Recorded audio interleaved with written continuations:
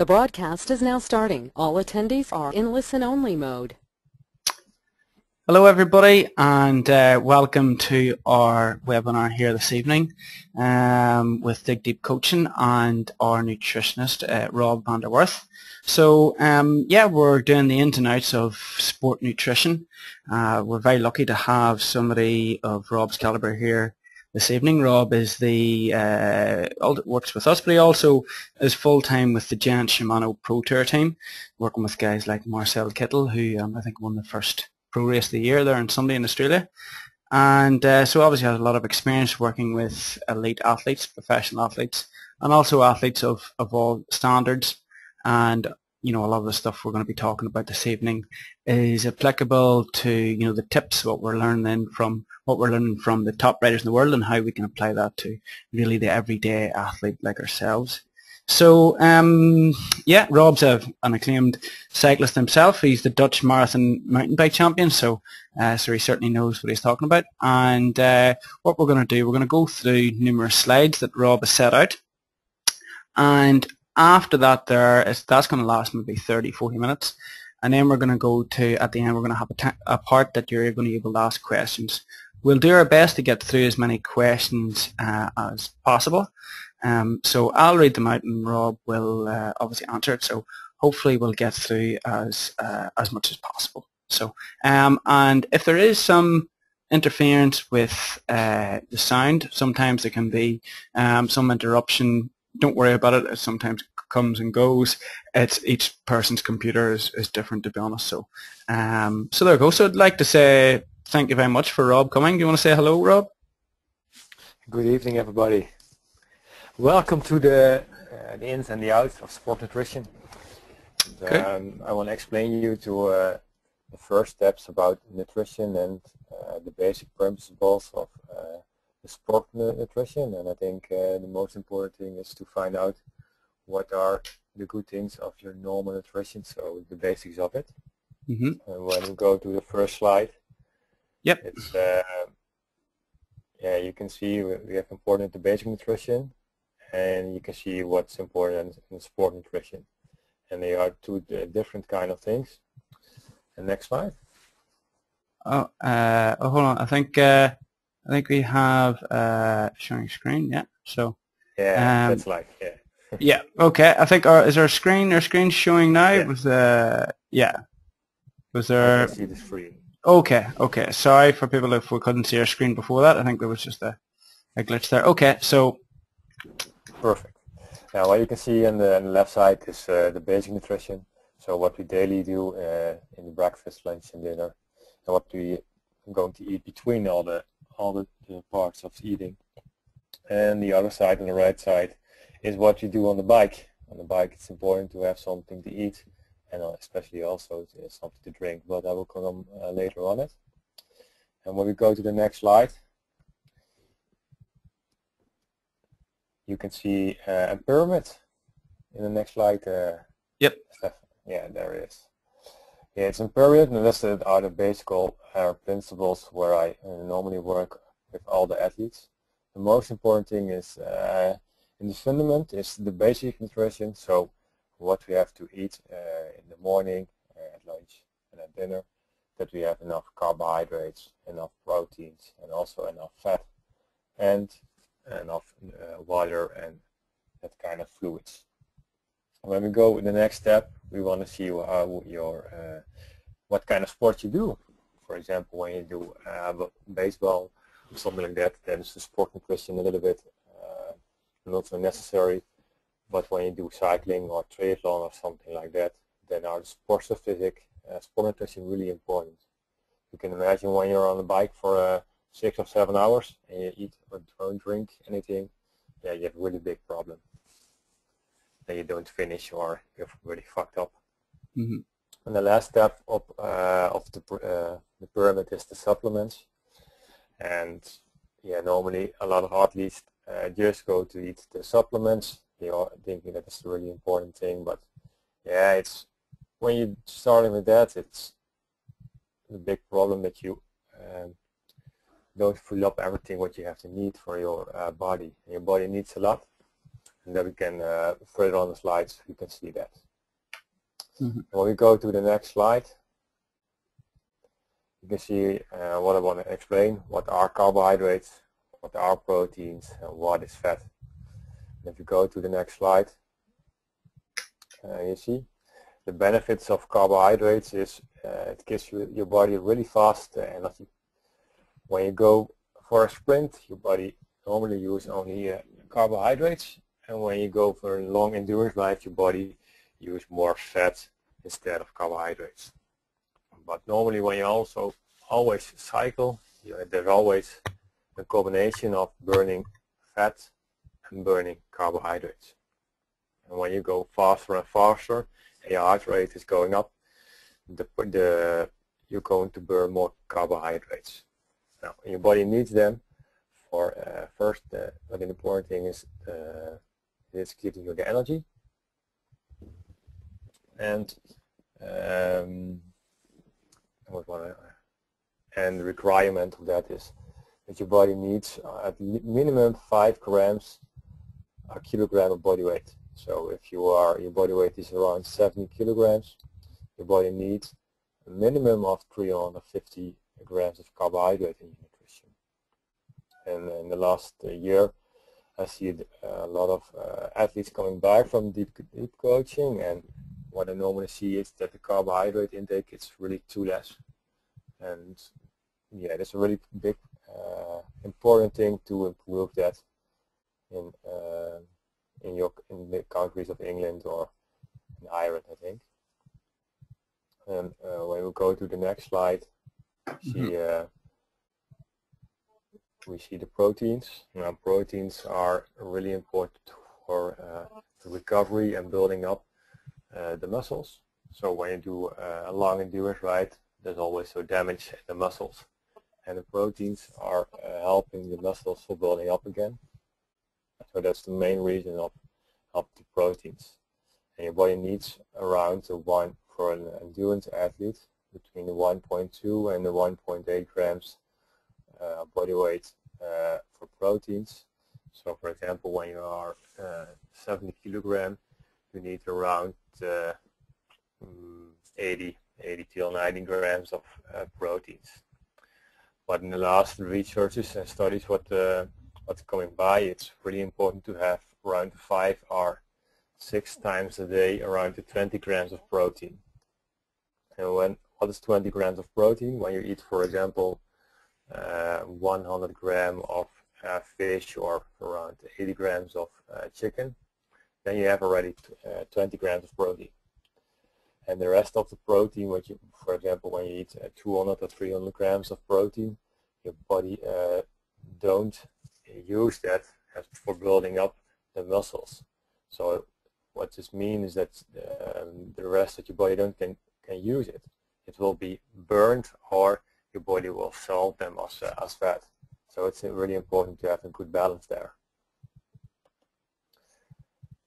When we go to the next slide, it's you can see the fat. Now, fat is really important for taking care of your body. So when you have, for example, your body fat is around 4 or 5%, yeah, your body has more problems to be healthy, because a lot of what's coming by in the winter is the flu and something like that. Your body has to fight for that. And the next step is a really big energy taking for your body. So it's a good thing to find the balance in nutrition, to have the right amounts of fat, carbohydrates, and also the fat and the proteins. I mean, the requirement is, when, for example, what I told you is we have at least 5 grams a kilogram body weight.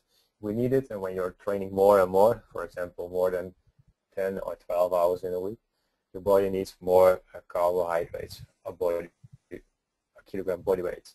When you're cycling for 20 or 25 hours in a week, your body needs around 10 till 12 grams of carbohydrates. So that's really a lot. It's for around 700 grams carbohydrate, and that's around 2,800 of calories. Then you have only the carbohydrates. And when you add also the proteins, for example, around 1.5 grams per kilogram, then you have around 100 grams of protein, and when you put them together, you have with the carbohydrates and with the protein around 3,000 of calories. And from that energy intake, you need at least 20% of fat. And fat, you can find it in the good ways and you can find it in the bad ways. And the good ways are the unsaturated fat, and the bad fat is a saturated fat, what you can find in baked potatoes or chips or something like that. And the unsaturated fats, you can find it in nuts, in olive oil or something like that. When we go to the vitamins, this is in the next slide, you can see we have two different kind of vitamins. We have the water solution vitamins, and that's are the vitamin B1, B2, B6 and B12 are the most important, and vitamin C. Normally when you take supplements, your body, what you don't can adapt, you pee them out in your urine, but only vitamin B6, your body can solve that in your body. And when it is really high level and you take a lot of vitamin B6, you can have parasyntase, you can find tingling in your body, and it's going around the whole body, so be aware of taking a lot of vitamin B6. And on the other side you find the fat soluble vitamins, and that are the vitamin A, vitamin A, D, E and K.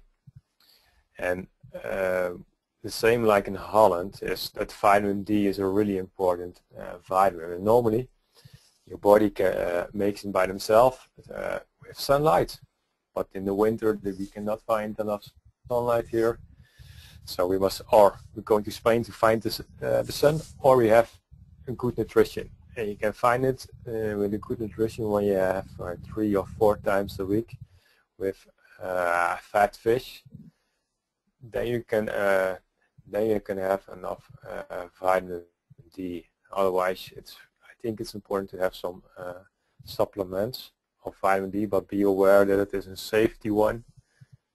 Instead of when you have to go cycle in a high level and you have to go to the doping, it can always be difficult, and be aware of that kind of stuff.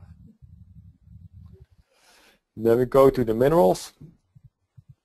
The important minerals there are is calcium, zinc, iron and magnesium. Now calcium you can find in dairy products like milk, like yogurt, like sometimes it's added to soya milk or something like that. Zinc you can find it in normally in the green vegetables. Iron, we have 2 different kinds of iron in our nutrition.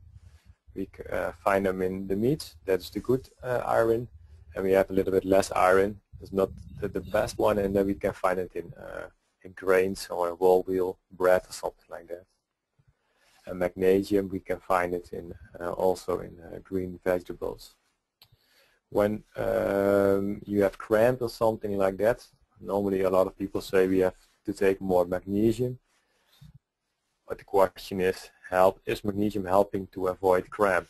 Normally, I think it's better to look at your drinking habits on the bike. I think that's more helping you to avoid the cramp in doing training or during the races. If you go to the next, you can see it. What you normally can see is a lot of people want to find a good balance in the nutrition. When you want to find a good power to weight ratio, it is an important thing. So what you're eating, it's the calorie in, it's the food beverage, and then you have also on the other side you have the calorie out. So in that calorie out is cycling, going to work, adaptable to the stress or something like that. And when you don't find the balance in the good way or in the bad way, your body weight is going up or your body weight is going down too quickly. And when you find a good balance in that, your body weight will be stable, and then you have a good ratio. But when you have to lose weight, then it's important to find a disbalance in your nutrition or in your energy outtake or in your cycling. So when you have to lose weight, you can two things you can do. One is eat less, and two is to train more or better on a smart way.